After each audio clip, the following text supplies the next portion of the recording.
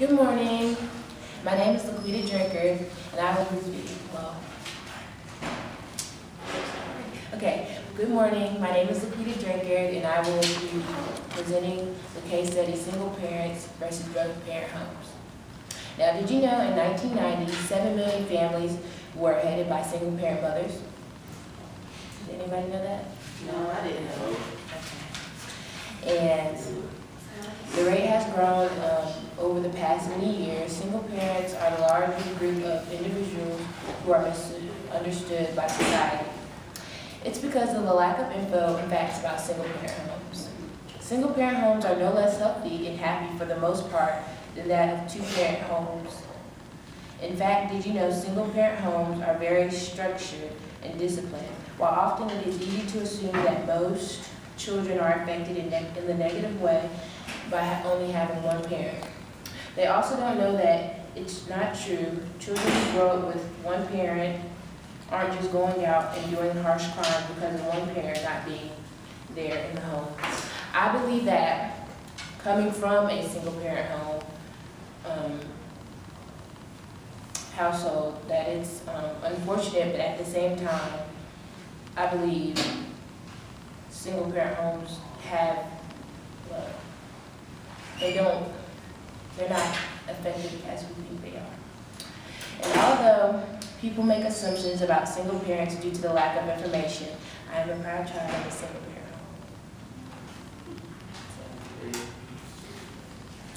home.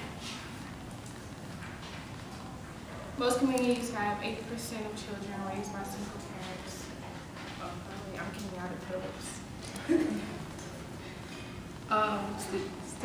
Statistics show that children raised in healthy single-parent homes have more problems emotionally, interpersonally, in school, and with the law than raised in healthy two-parent homes. Two-parent homes are much more common. No, single-parent homes are much more common now than two-parent homes.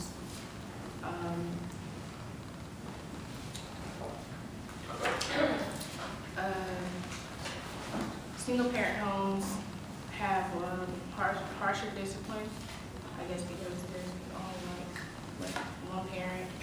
They have fewer rules, less supervision, less emotional support, and more conflict between the parent and the child. And marriage is always better. It depends on the marriage, if the marriage is healthy and stable. And 50% marriages end in divorce. Good morning, my name is Charvonna Grant, and I'm just going to do the closing and speak briefly on the positive effects of having a single parent. First, you develop a strong bond, meaning you can trust each other. You can always go to that parent and talk to them about anything. Two is experiencing the community. Everyone is familiar with that phrase, it takes a village to raise a child. Well, when you have a single parent, the village or the other people that come in and help your single parent, as far as your grandmother or an outside family member.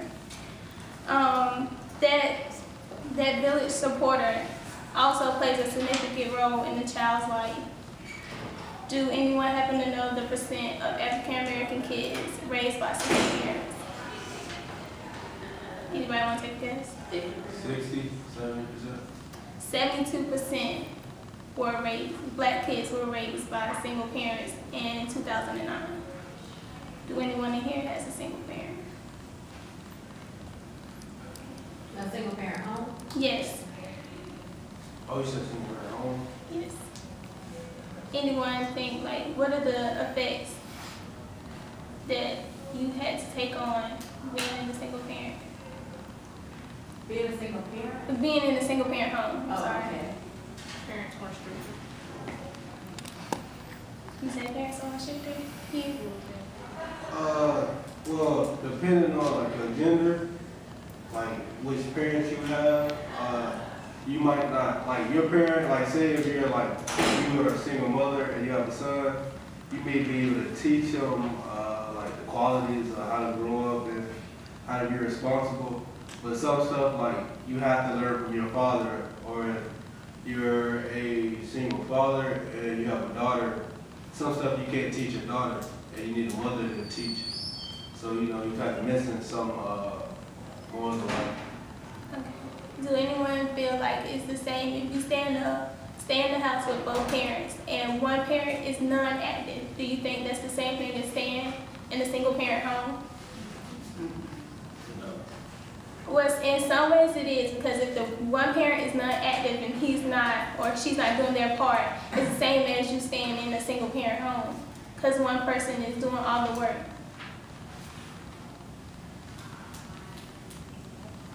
You don't think that way either?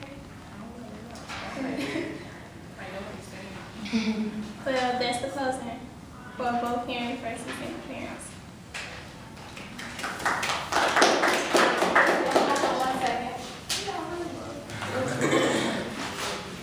Question.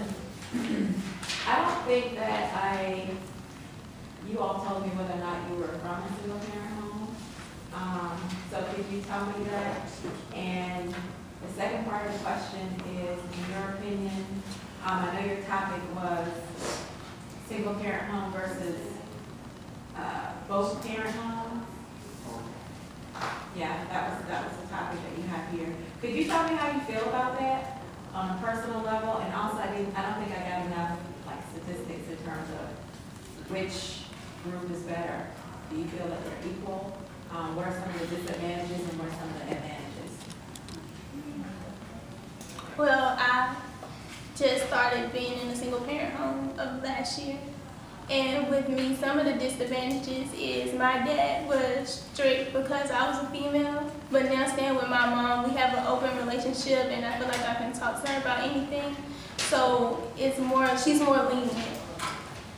And some of the disadvantages as far as your parents' income, when going to a single parent home with my mom, the incomes were different. So it was like stuff I was used to when my parents stayed together, I had to get used to when we left. That it was like, oh, okay, money is an issue now. So that's some of the disadvantages. I come from a single parent home, and my personal opinion, it didn't affect me as much, but at the same time, it is good to have both parents in the home. I mean, coming from, well, I think that it's best to have a mother and a father, but at the same time, you get to develop a relationship with that one parent that you're always around. So me and my mom have a strong bond, and I love her to death, so it's fine with me. I come from a single parent home, and I do feel that it would be better to have two parents in the home. I was raised by my mom and my grandparents, so like I kind of had a father figure there, but not really. So it was hard, but me and my mom grew a bond together. So. Do you feel that society views perhaps single parent homes differently than doing a couple homes, and why? Why do you think that's? Are they more accepting? Are they negative things that you think that society reflects?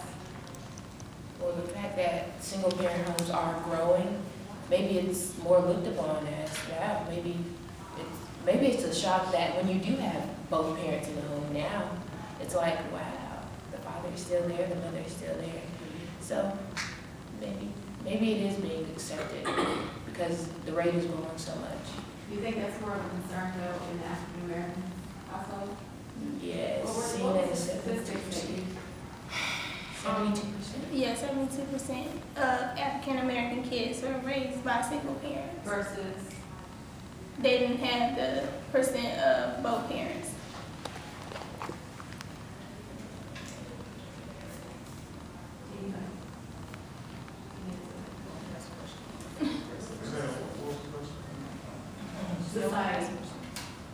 Society's view, perception. I don't think they should be too worried about single parents. I grew up in one too.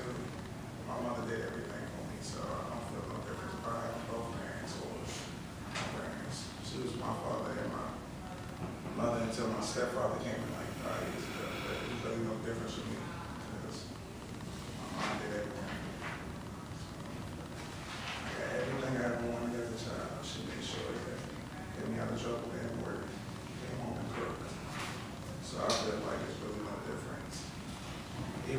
support from a man in the house would be like nice.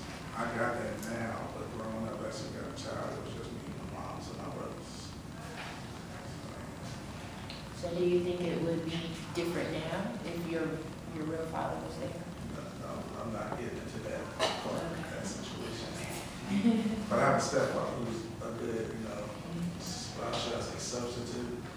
My real father, he's been there for like some challenging parts of my life, so he's a very good. Any more questions? Yes. What you said? What are some ways that we can minimize single parent homes, or some solutions to bring parents together? One way would be if your parents are having problems in the house is, try, if the communication between both doesn't work, then maybe they should take the next step to maybe seeing counseling to help build a better relationship. Yeah, but what if it doesn't happen like that? What if it was like they were dating and it just happened and they fell apart? Well, sometimes that happens and one partner has to be, accept the fact that it's not going to work. But that doesn't, you see a lot of people that's not married and have a child and they live in the same home. So it's all in the parents. Did you see any, did you guys have any stats on divorce? African Americans? Divorce rate? I didn't get African Americans, but it did say 50% of marriages end in divorce. Right. Most of the single parents were never married. I read that too. They were never married. So maybe they don't get married before they have children nowadays.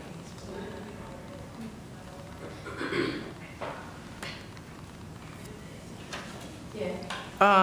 This MSNBC report says that, y'all are at the 72% of, black mothers are single, but 17% of Asian women are single parents, 29% of whites are single parents, and 53% of Hispanics, and 66% of Native Americans. So it seems like really heavily skewed towards minorities being single parents versus whites and Asians. Still having African Americans is the highest percentage. Mm-hmm. Yep. That does affect the black. The most. Now, going out on a limb here, what do you think is the cause? Anybody? Yeah, since it's based pretty much, race lines, it's really distinctive. I think there has to be a very cultural aspect to it, that either in one culture it's very not accepted. I'm guessing by like the Asian community, it's very not accepted to be a single parent, whereas it'll be more accepted, or at least more prevalent in other cultures, or races. So, for it to have such a stark contrast, there has to be some sort of cultural component. I can say that this past week I was invited to like a couples retreat, and out of 300, and I just noticed it because I just noticed things. Out of 300 couples, I think maybe 15 of them were minorities. And I happened to ask one of the facilitators, who was African American female, and she said, we just don't, as African Americans, just don't want to do these types of things. If there's a problem going on in a relationship, they don't want to stay together. They just, they just break up. They don't seek help. And most African American males, they don't want to seek counseling. So that's some of the things that she was saying that, she find that they don't do a lot of things together. And so that was kind of striking to me. And that's where they started showing some of the statistics as well. So I think you're right. I think it is cultural because, African American women are portrayed as strong women, just like our last presentation, our last group, they were talking about some of the stereotypes. So there has to be something. I don't know what, but there has to be that's going on, because it's increasing, it's not decreasing, and I don't know why those numbers are increasing. Well, I think some of the causes of like not having like parents together in the African American community are when we came to America, we were already handicapped from slavery. So like we never came to America with like strong values with family. So a solution to that would like we would have to start sometime. Because we haven't started like values in the families. We're separated more and more. Like the longer we've been living in America, and we have to start, coming together as people. That's not gonna happen. There's no solution to that. To me, I really don't think there's that's no gonna solution. happen, because unless Jesus comes, because it's just too much division within the community, too much division. I mean, even here on campus,